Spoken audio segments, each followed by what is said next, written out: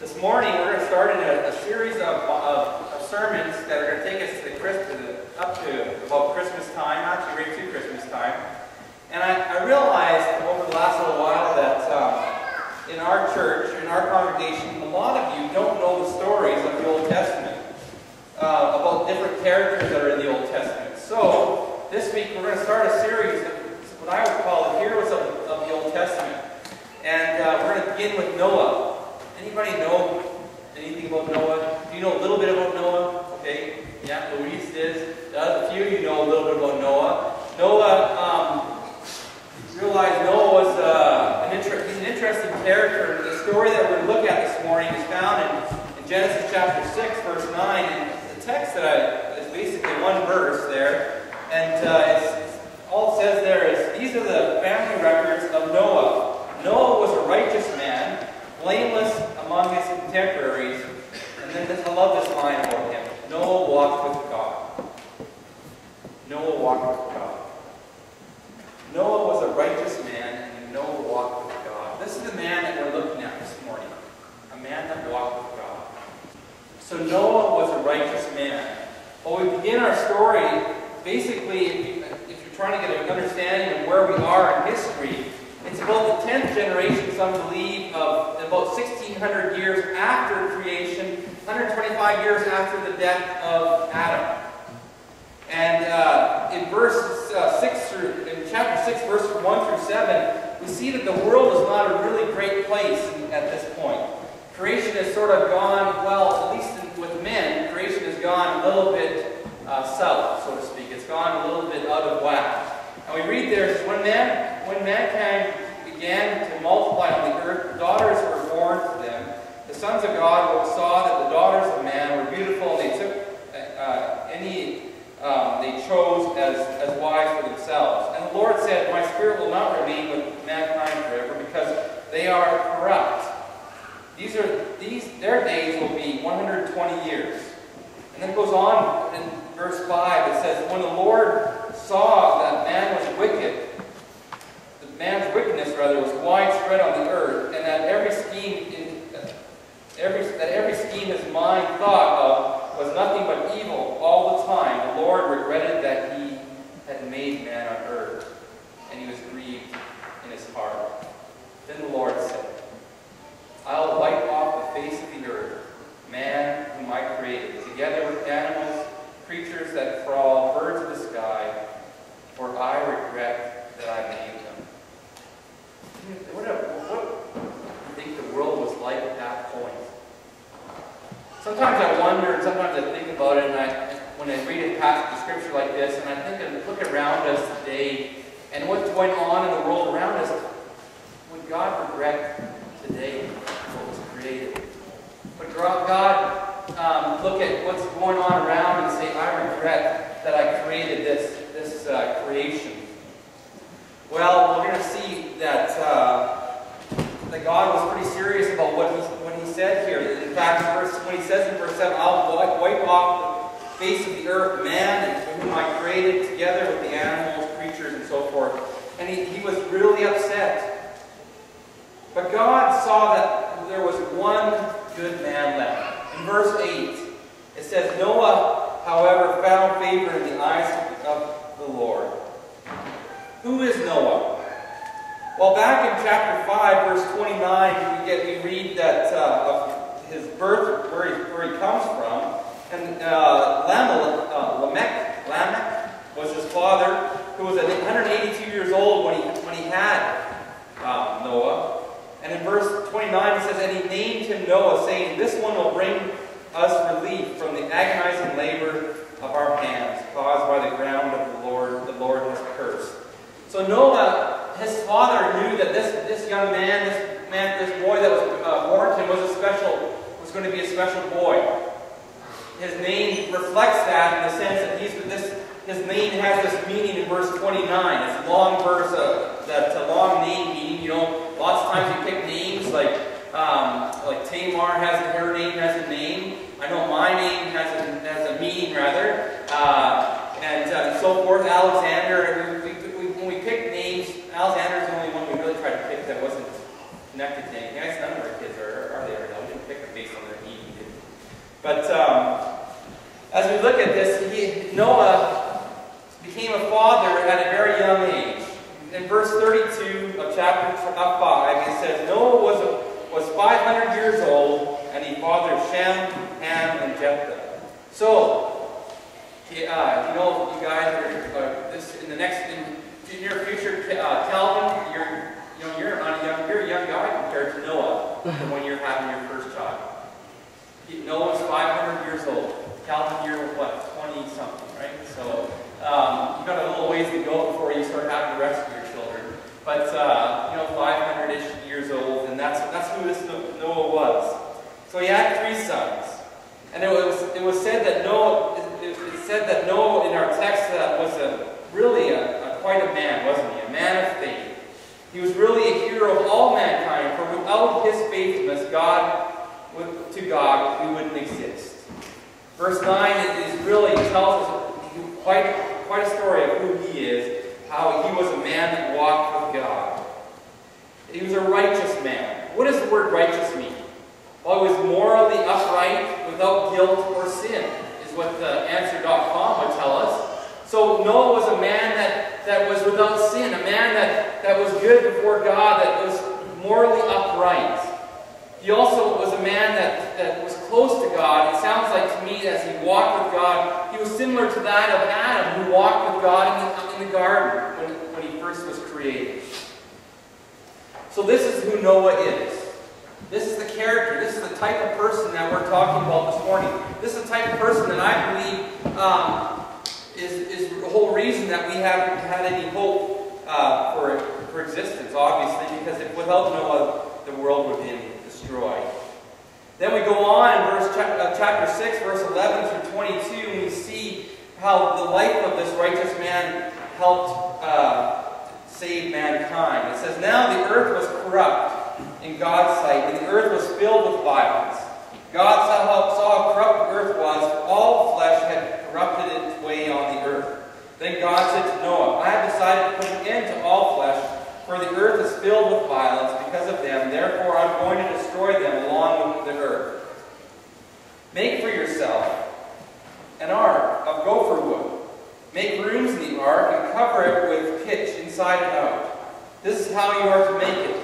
The ark will be 450 feet long, 75 feet wide, and 45 feet high. You are to make a roof, finishing it the sides of the ark to within 18 inches of the roof. You are to put a door in the side of the ark and make it with the lower, middle, and upper decks. So it's quite the boat that he's created, isn't it? He's supposed to build this thing, set 450 feet long. Understand that I'm bringing a deluge of flood water on the earth to destroy all flesh under heaven and breathe and the breath of life in it. Everything on the earth will die, but I will establish my covenant with you, and you will enter the ark with your sons, your wife, and your sons' wives. And you are also to bring into the ark 2 of every living thing of all flesh, male and female, to keep them alive with you. 2 of everything from the birds according to their kinds, the livestock according to their kinds, and from every animal that crawls on the ground according to its kind will come to you, so that you can keep them alive. Take with you every kind of food that is eaten. Gather its food for you and for them. And Noah did this, and he did everything God had commanded him. Now, that may not sound like a big deal, but you think about it. Build me a giant boat in the middle of dry ground away from the water. Not just any boat, but this boat that is massive. So God comes to this righteous man, this faithful man, this morally upright man, this man that walks with God, and says, I want you to do something for me that has never been done ever in any place of the earth. I want you to do something. I want you to build this thing that is so massive that it's going to have 3 decks.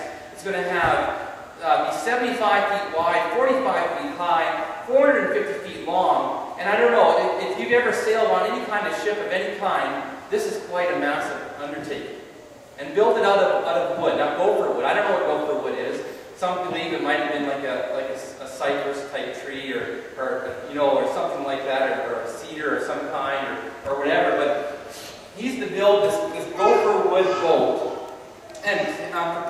prepared for this amazing thing that's going to happen that God is going to have. Now He's going to take into your immediately all your immediate family and 2 of every kind of animal.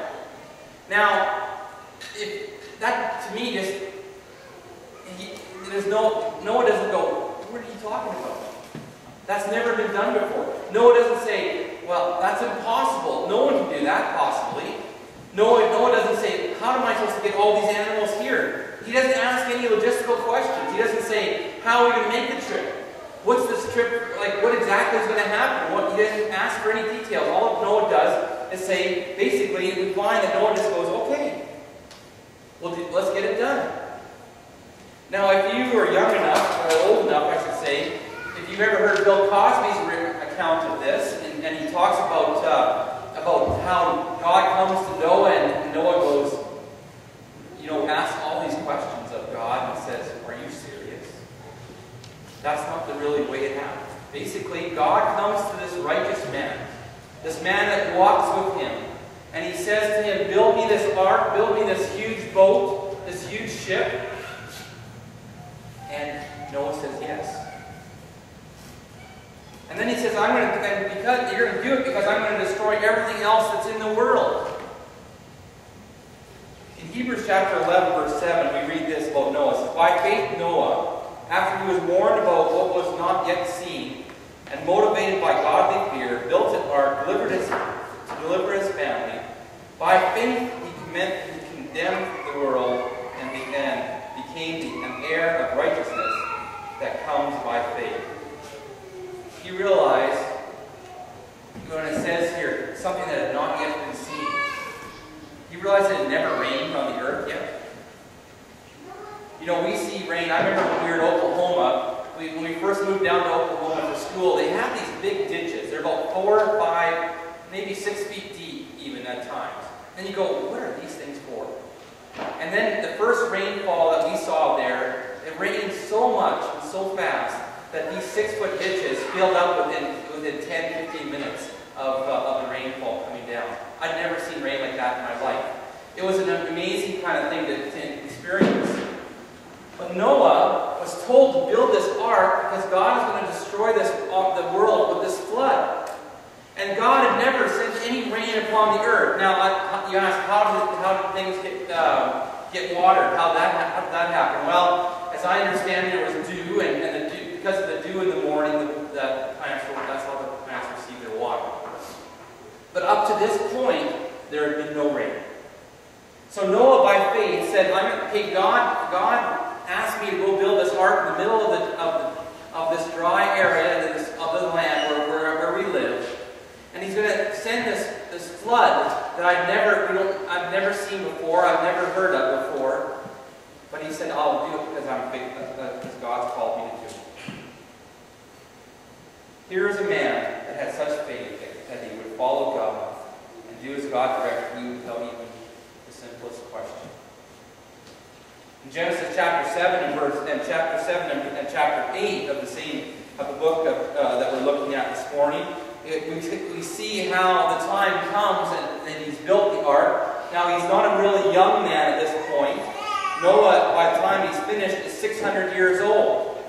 So he starts, remember, he has his sons at 500 years old. And so at some point, between 500 and 600 years old, God comes to him and says, I want you to build an ark. And obviously he had to work and help with his sons. So, I don't know about you, but when I had a big task like that, I don't know what 500 and some years old if I'd be ready to start working on it kind of thing. I don't know if I'll be 45 in 2 weeks, in under 2 weeks, right? And I don't know if God came to me and said, Dennis, I want you to go build an ark, 450 feet long, 75 feet wide, 45 feet high, and I want you to build 3 decks, and I want you to build little rooms in there. I want you to do all these different things. I don't know, at 45 I'd be going, God, I don't know if you got the right guy. I'm a little old for this kind of work. I don't have a crew to work with. If I said to my 3 kids, we're going to build this thing and you're going to help me, they'd say, Dad, you're crazy.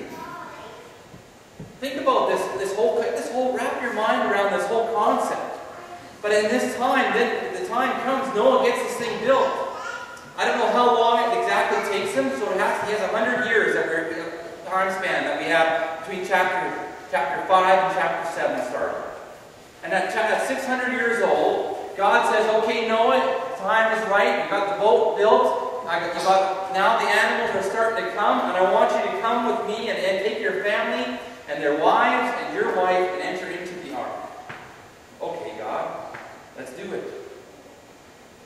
And at that point, we see that he also is told an extra detail that hadn't come before, and that is down in chapter 7. He also gets told to bring in some of the other animals, the clean animals that he could use for eating and sacrifice. So we got to bring in a few extra animals also along with him. And so we get into that point, and then all of a sudden we come to the point in chapter 7 where the water comes and the heavens begin to open up, and the ground begins to bring forth water. Now some people would say, how does 40 days of rain and 40 nights of rain come to be able to flood the entire earth? Well, I don't know. But it says in Scripture here that the water comes forth from underneath the ground as well as from the heavens. And God takes it and basically covers the entire world and covers the highest mountain. In fact, it gives a detail at one point in this section of Scripture, and I don't recall exactly where it is here, sorry, but it says that like 20 feet above the highest mountain peak is covered with water. Now, the water time, we often hear 40 days and 40 nights, and that's what we hear of when we talk about this story. But actually, when it comes down to it, when you read through chapter 7 and 8, you get the impression that it's not just 40 days and 40 nights that they're on the water, and then all of a sudden the ground is dry, and they get out of the ark. It's actually closer to a year that they're on the ocean. Now, if you've ever sailed at any point in your life on the water, on the ocean, or on a lake or anything, if you're at sea for any length of time, and Alexander can verify this with me, that if you've been at sea for about a week and you get off the ship, the ground moves still for a few days. Now, can you imagine being on the water for over almost 365 days? When you read through the passage of Scripture here, you'll find that they've been on there for almost that long. But they trusted God. God has taken care of them. God has commanded them to build this ark. And he said, yes, Lord, I'm going to follow you no matter what you command me, because I'm walking with you. I'm a righteous man. I'm morally upright. I believe you. I trust you. And so what he does everything that God tells him. God closes up the ark. They're at sea for 150 or 300 some days on the water. And then finally God he comes to Noah again, and he says, now Noah, it's time to get ready to get off. The world is made clean again, and Noah that hears God command to leave the ark, and without question, he does. Chapter 8, verses 15 and through 19 is where we get to this point of Scripture. In verse 15 it says, then God spoke to Noah, come out of the ark, you and your wife, your sons and your sons' wives with you. Bring out everything, every living thing of all flesh that is with you, birds, livestock, creatures that crawl on the ground, and they will spread over the earth and be fruitful and multiply on the earth. So Noah, along with his sons and his wives, and his wife, and his sons' wives, came out, all the wildlife, all the livestock, every bird, every creature that crawls on the earth, out of the ark by their groups.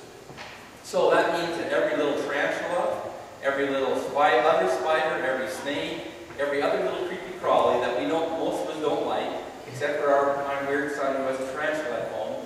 But all these things that came out of the ark that were with them, all the little creepy crawlies, all the livestock, all the birds, all the other animals that were in there with them, and they went out into the world again. Because God had commanded them. Now remember, they've been in this ark for near a year. It rocked and it swayed up and down, side to side, and finally it settled. It had been their home for a very long time. It was comfortable, and all their needs were met there. They had no idea that what they would find when they finally stepped out on the ark. Because remember, the whole earth had been covered with water.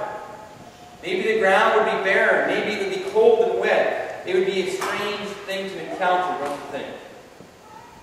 But as this man Noah knew, if God asked him to do it, that was all that he needed to know. You see, when you walk with God, when you follow God closely, if God commands you to do it, no matter if it's build an ark, or no matter if it's step out onto a ground that you don't know anything about, you don't know what you're going to encounter, if God has commanded you to do it, you do it. If God says to you, I have something for you to do, you don't say, well, I need some more details. In Genesis chapter 28, verses 20 through 22, we see how Noah continues to respond. He says, Then Noah built an altar to the Lord. He took some of every kind of clean animal and every kind of clean bird and offered burnt offerings on the altar.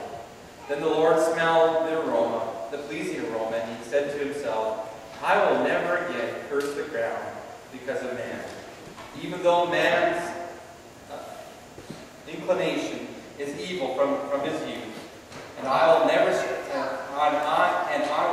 strike down every living thing that as I have done. As long as the earth endures, seed time and harvest, cold and heat, summer and winter, and day and night will not cease. And then down in verse 17 of chapter 9, we read this. It says, God said to Noah, This is the sign of the covenant that I have confirmed between me